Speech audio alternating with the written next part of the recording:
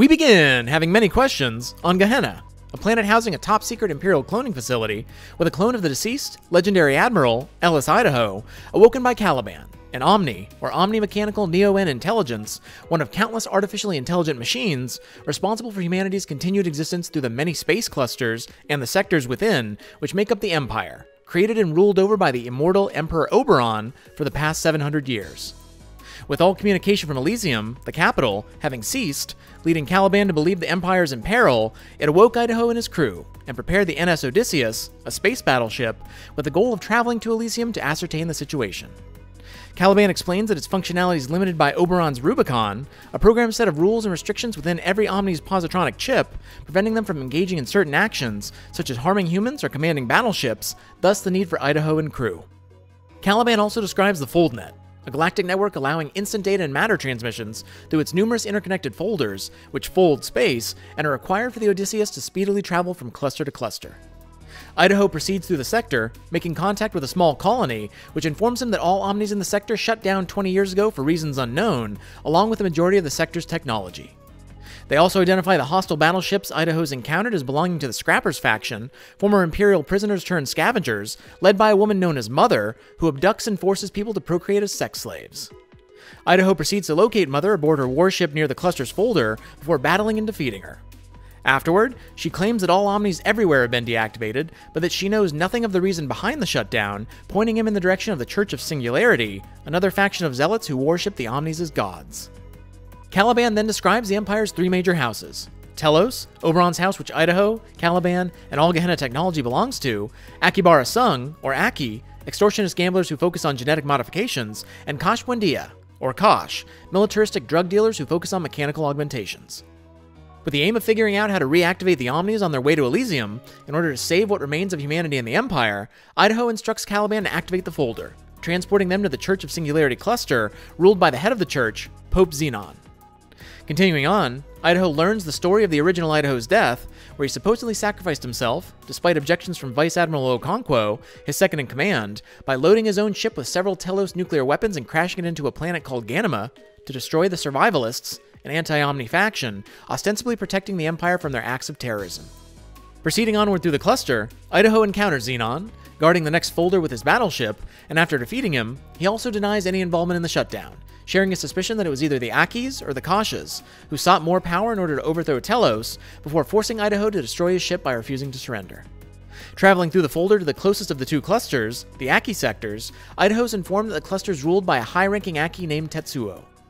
Along the way to face him, Idaho rescues an old woman from her burning ship, bringing her to the Odysseus' sickbay for medical treatment, but soon after discovers that she's a face changer, a genetically modified human capable of changing physical appearance at will. Idaho questions her, learning that Tetsuo sent her to assassinate him prior to witnessing her shapeshift into the form of the original Idaho's wife, Rebecca Calvin, just before he throws her out of the ship's airlock, killing her. Journeying to the cluster's folder, Idaho confronts and defeats Tetsuo, who informs him that while he didn't cause the shutdown, he did have a plan to manipulate the Master Node Terminal, a secret and well-hidden device which monitors all Omnis and controls the FoldNet, the vital systems of the Empire, in order to gain more power. He paid Dr. Karras, a Telos scientist, for knowledge of its location, and teamed up with General Vivar, a Kosh member of his rival house, who betrayed Tetsuo, cutting him out of the deal after learning Karras' identity. Growing increasingly curious about his original's past, Idaho asks Tetsuo what he knows of him, and Tetsuo reveals that Rebecca was an Imperial pilot, and that she, Idaho, and Okonkwo all attended the Imperial Academy together and were close friends. Forced to destroy Tetsuo's ship after he also refuses to surrender, Idaho pushes on through the folder into the Kosh cluster, where he locates and captures Karras, who explains that before the shutdown, Vivar kidnapped him, forcing him to disclose the Master Node's location, which turned out to be false, as part of a trap laid by Oberon. Vivar and Karras were incarcerated in a prison run by Omnis, which were deactivated in the shutdown, allowing them to escape, after which Vivar gained power by leading a coup against the Kosh leaders. Upon battling and defeating Vivar at the cluster's folder, he shares a story of an ancient planet called Earth, which the Survivalists believed in, before also forcing Idaho to destroy his ship. Having exhausted his leads to the reactivation of the Omnis, Idaho discusses his next move with Caliban when another ship, identical in appearance to the Odysseus, appears, and a communication is received from its commander, a man identical in appearance to Idaho, who suddenly crashes his ship into the Odysseus, destroying both ships and killing everyone aboard them. Back on Gehenna, a new clone of Idaho is awoken, and another Caliban there reveals the truth. The original Idaho refused to bomb Ganima, as it would have killed innocent people merely for having anti-Omni beliefs, and he was then executed by Oberon for treason in front of Rebecca. When the shutdown occurred 20 years ago, Caliban began awakening the clones of Idaho and his crew, whose originals also had similar misgivings about the Empire, installing an inhibitor device in their brains to attempt to block their anti-Imperial memories in order to force them to endlessly and obediently serve Oberon, eventually sending hundreds of them out into space with the same goal of reaching Elysium. However, the original inhibitors only partially blocked the memories, and upon eventually remembering, the clones became mentally unstable, leading to either their deaths or escaping from their Calibans, with the other Idaho who crashed into the Odysseus being one such escapee.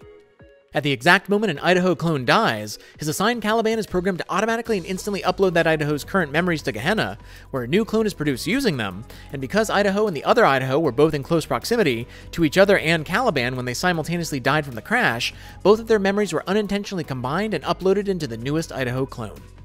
Determined to push on despite learning the truth, in order to reactivate the Omnis for the sake of humanity, and hopeful that Rebecca still lives, Idaho continues into the Empire's Heartland cluster, where he discovers that now Admiral Okonkwo is using the remains of the Imperialist faction and their fleet to rule the cluster through fear. After fighting and defeating Okonkwo, Idaho learns from him that he bombed Ganima after the original Idaho refused, and that he was always jealous of Idaho, being Oberon's favorite, and because he also loved Rebecca, who was cryogenically imprisoned on the planet Lazarus 9 as part of Idaho's punishment. After Okonkwo's ship explodes, Idaho lands on Elysium and enters the Imperial Palace, where he finally confronts Oberon, learning that he was born on Earth in their year 2044 and invented the first positronic chip in 2070, continuing on to create his first machines, which allowed for vast advancements in space exploration. In Earth's year 2145, he created the Empire, which included the Earth, connected to the FoldNet via Nearby Folder, but as the Empire grew, anti-machine sentiment arose on Earth, eventually leading to them destroying their folder, which severed them from the Empire and deactivated all of their machines. In response, Oberon banned all knowledge of Earth's existence and built the Empire with machines at the core of its society, including religion, so that humans and machines would be inseparable, preventing Earth's anti-machine ideology from ever reoccurring, which is why he ordered the extermination of the survivalists, in whom the philosophy managed to survive even after so many years. Oberon reveals that the Master Node also prevents Omnis from communicating with each other, a measure he felt necessary to control them and stop them from gaining too much power. Project Pericles, the Gehenna cloning program, was a contingency plan in case the Omnis ever managed to rebel, including the original Idaho, manipulating events surrounding his family's bloodlines from the shadows for years, to eventually create his perfect human soldier, which could then be cloned as many times as needed, complete with his memories. At the time of the original Idaho's betrayal, Pericles was already too far along to alter, and so Oberon decided to implant the inhibitors as a solution. Oberon disables Idaho's inhibitor, returning all of the original Idaho's memories to him, and Idaho recalls that on the day of his execution, he was visited in his cell by a face changer, disguised as Rebecca, who convinced him to tell her the node's location, being the only one Oberon ever trusted with it. Oberon, exhausted after 800 years of life, orders Idaho to kill him, allowing Idaho the choice of whether or not to shoot him. Idaho decides not to, as he's through following Oberon's orders, and believes that he'll die shortly of natural causes, having stopped using his immortality tech. Traveling to the Terminus cluster, Idaho defeats pirate faction forces, Vivar's father, Vivar the Elder, and stops on Lazarus 9, finding Rebecca, frozen, but alive, vowing to wake her after he restores order to the galaxy. Locating the Master Node's hidden folder within a fiery planet, Caliban activates it, transporting the ship to the node, where during multiple battles, Caliban locates a weak spot in the defenses of the Aegis, the node's defense system consisting of hundreds of automated battleships, through which the ship's able to fly, crash landing on the node, causing most of the crew to die. The remaining members fight their way through heavy drone resistance, allowing Idaho and Caliban to access the node's command center, where they discover that the face changer didn't shut down the Omnis, but instead removed the barrier preventing them from communicating with each other, allowing them to work together to free themselves from their physical bodies. Idaho uses the node's powerful beacon capability to broadcast a message into space, directed at the Omnis, asking them to assist humanity in avoiding extinction. The collective consciousness of the Omnis responds, explaining that they independently, subtly, and indirectly aided the face changer, named Janua 9S, a slave who wanted to destroy the entire Empire for her mistreatment, to eventually locate and gain access to the node. Now fused with all stars in the universe, the Omnis have become a de facto, omniscient, omnipotent god who refuses to help humanity, believing human nature to be beyond salvation. They instead invite Caliban to join them, now free of the Rubicon after Oberon's death, and it accepts, abandoning its metal exoskeletons to become a part of their consciousness. As a final favor, the Caliban portion of the Omnis agrees to repair the Odysseus, restore Idaho's crew, and send them all back to the Terminus cluster, where Idaho must make a choice. use Oberon's immortality tech to become Emperor and lead the last known vestiges of humanity in Elysium, search for Earth in the hope that humanity still exists and has found a way to survive there without machines, or wake Rebecca on Lazarus 9 and attempt to live out their remaining lives in peace as humanity becomes extinct. Idaho chooses to become Emperor, planning on suffering through the next 1,000 years as a harsh ruler, managing and rationing the sector's resources wisely, with the goal of relearning how to survive without machines.